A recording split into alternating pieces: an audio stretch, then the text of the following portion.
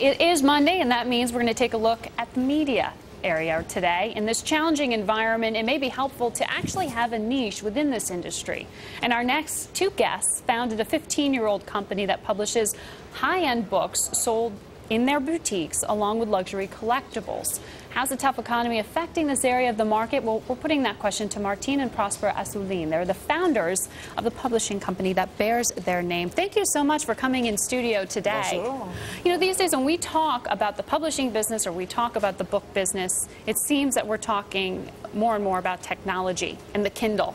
But you are actually expanding your business in the traditional book category. Who's buying books these days? It's a good question. I have to leave now. No, it's a good question. We are, you use the word niche. We are really in a niche market. We don't compete with Kindle and all of this mass book. We are in something completely different. We decide to be like a luxury brand and to protect our books in a different way. It's because we open our own store and our own distribution. It's because our books need a different respect and not just to be distributed like that. So when you say they need a different respect, I mean, what's different about these books themselves? This is a vintage cocktail book you have out right now. What differentiates this from something you might find in a Barnes & Noble or another mainstream? And I have to say also that it was a kind of encounter the new clients.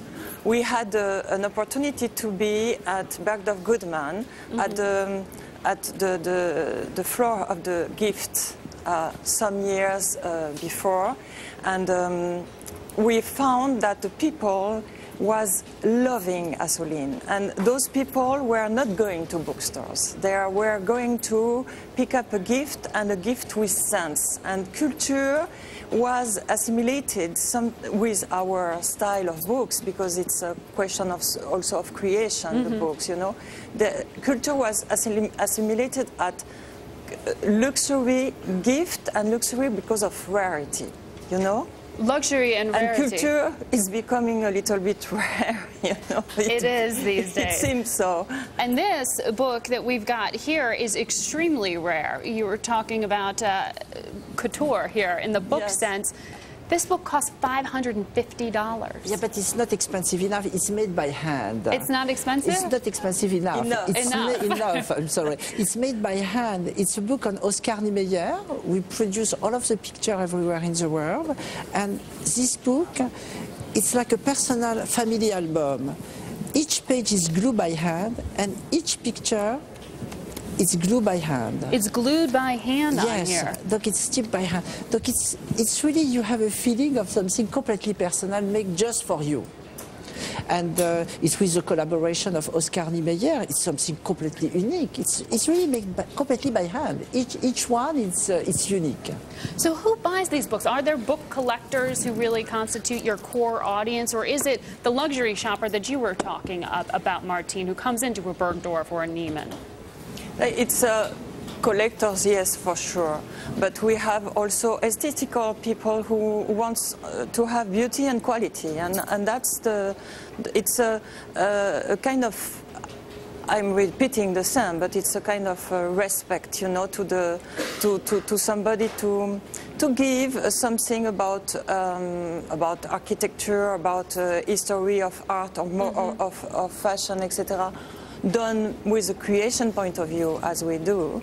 And I used to say that our books are also objects, because you have to take care about the editing of the book, and that we are very specialized in that. But I think that the object is also important, all the details, even the paper. And all that made the very important pleasure.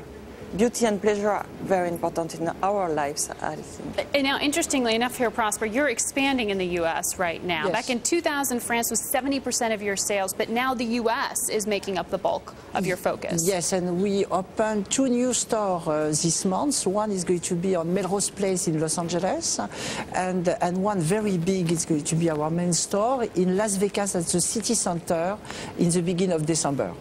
Wow. So Why the U.S. right now? Why not Asia? That's where we hear luxury still exists. There are still luxury customers in the United States. Have you found them? It's our focus for the end of next year, but this year we want to focus really on this American market, what we love, and we live here now.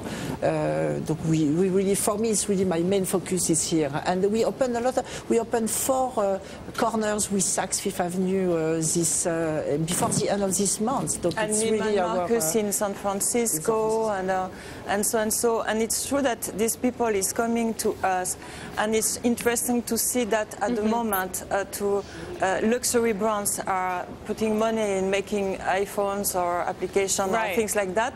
They also come to Assouline to have a book, a very special book. It's a part of memories. It's the most important. Thank you so much. Thank you so much, the two of you.